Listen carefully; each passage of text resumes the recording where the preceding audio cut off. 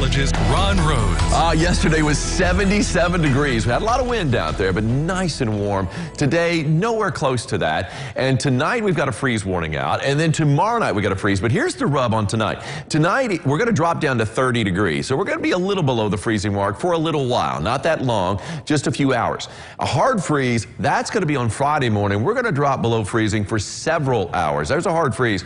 We're going to be down into the mid-20s and without a lot of wind. Tomorrow, we're going to have enough of a breeze, not a big wind, not like last night. I was awakened by it. I'm sure a lot of people were awakened by the wind, just whistling by the window. And if you had any like cracks or little seams that were open, by your window, you heard it last night and you had a draft.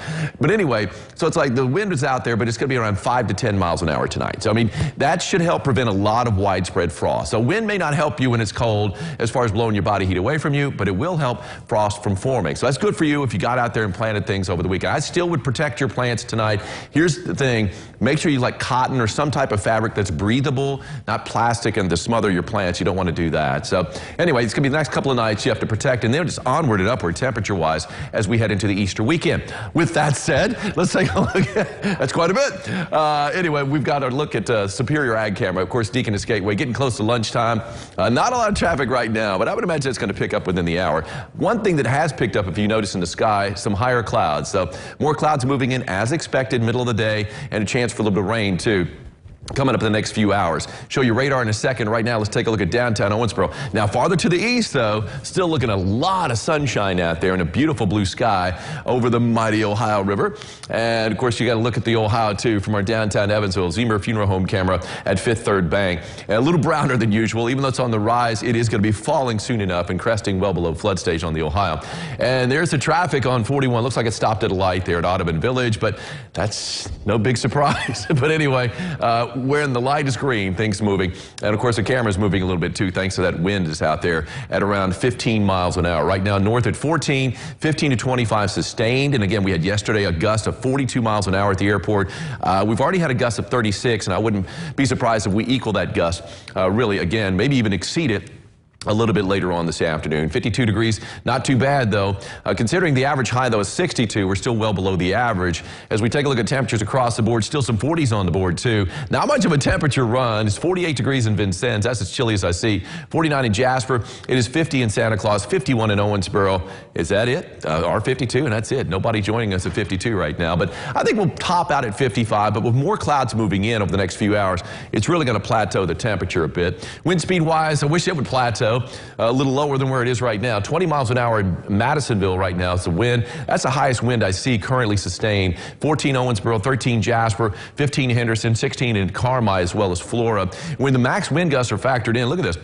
We have a max wind gust. This was before daybreak, though, here in Evansville, 36 miles an hour. And again, we could meet that or exceed that number later on. 32 miles an hour, Owensboro, 33 miles an hour, the peak wind gust right now. Carmi for the day, and 32 miles an hour in Jasper. Freeze warning is out for tonight. It's a light freeze, so I'm not too terribly worried about the plants out there, but to protect them anyway.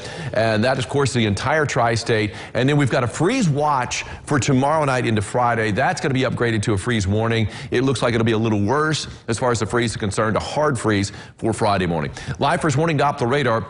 Well, if you look outside the tri-state, you can see a little bit of rain along the Mississippi River. Get a better view on Storm Tracker, this nice little break from the clouds as we've had the thicker clouds that were around at daybreak move out of the picture for the most part. Now we've got a few more clouds moving in, but at least we got some sunshine in between. And we'll get some sunshine at the end of the day, too. So not looking too bad there. As we kind of scoot over a little bit toward the Mississippi, you can see that rain that is now moving into the Missouri boot heel and unfortunately heading in our direction. Yesterday, the rainfall amount at the airport less than 1/4 of an inch.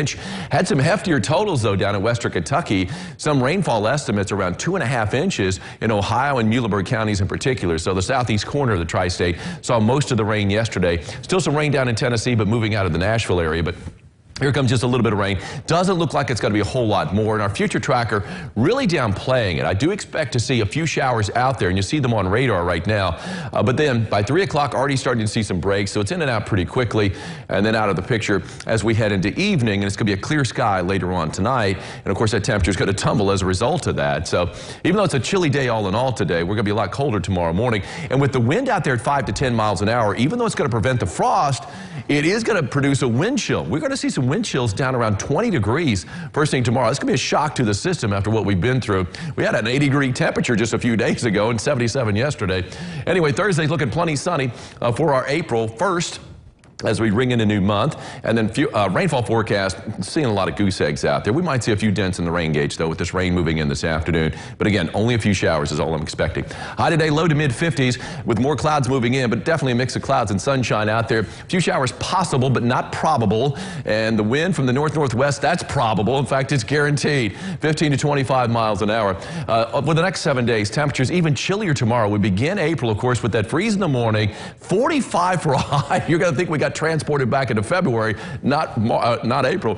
But we're going to be seeing temperatures warm up a little bit on Friday after a hard freeze Friday morning. 65 Saturday, sunshine, 70 degrees and sunny on Easter Sunday. So once we get rid of the clouds today and we shake those, we're looking at straight sunshine for the rest of the week. Looking like a delightful Easter Sunday. A little breezy, but not bad. I love it.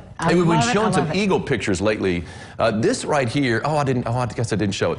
We had a picture of an owl. I'll show that coming up here in a little bit. Give owls equal time. Barred owls, not a barn owl, but a barred owl. We'll be back with more Lifestyles right after this. Stay with us. Oh, I see that.